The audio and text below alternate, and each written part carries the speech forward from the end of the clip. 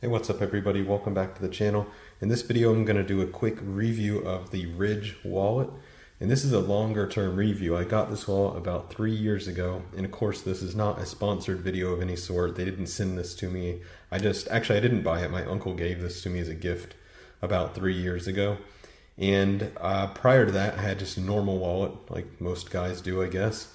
And when he gave it to me just out of the blue, I was really intrigued by the idea of having a much more minimal wallet, not this big bulky thing with so many cards in it and all the different things, a much smaller, quicker, lighter wallet. So I tried it out and I've been using it every single day since I got it and haven't gone back to my normal wallet. So I thought I'd do a quick 3-year review, tell you what I think about it. This is I guess it's the aluminum version. It is the aluminum version. I know there's different colors and different materials. And I guess let's start off with the obvious, like how is it holding up? So I'll try to get a close up on that so you can see. After 3 years, it definitely does show quite a bit of wear and tear. You know, I don't know if it's possible to see it. Yeah, there we go.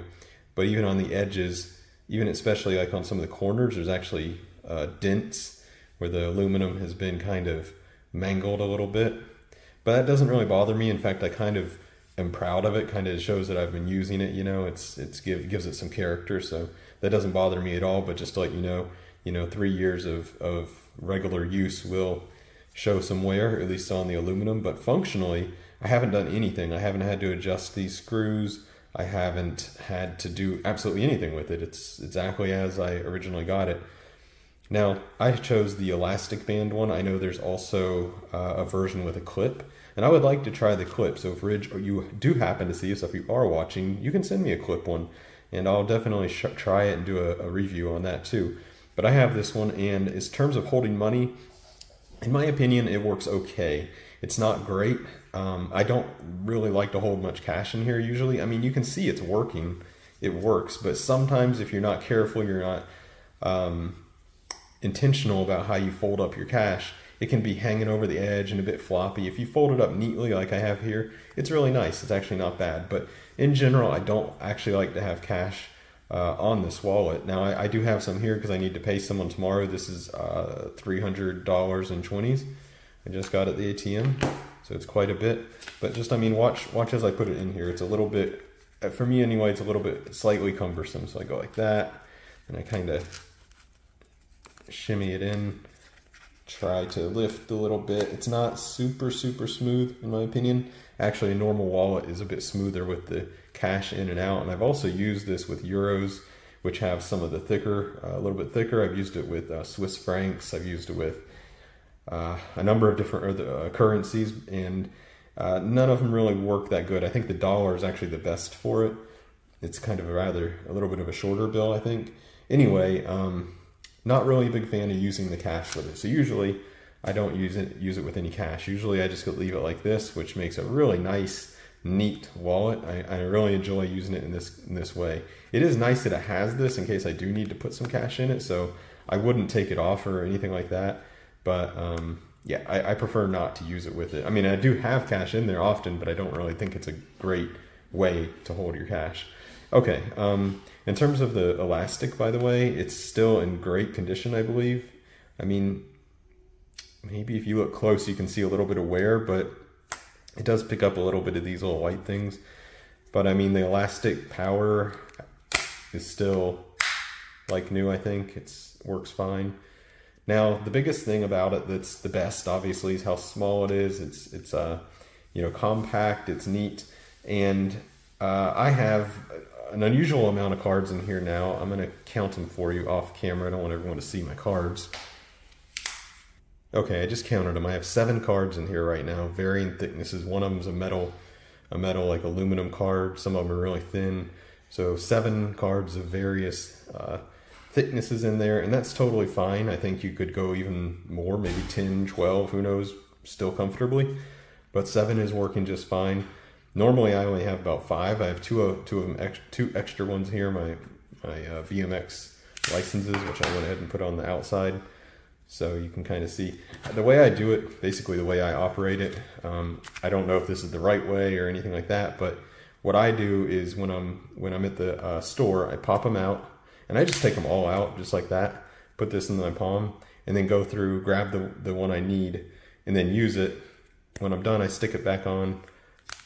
Now here's one thing that could maybe be improved. It's a little bit sometimes hard for me to get it open, but I mean, it's not a big deal, but it might be nice if they had a little something.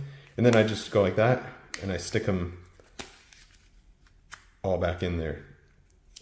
Once you get the hand eye coordination, or feel for it, it's really easy and smooth to do this like that.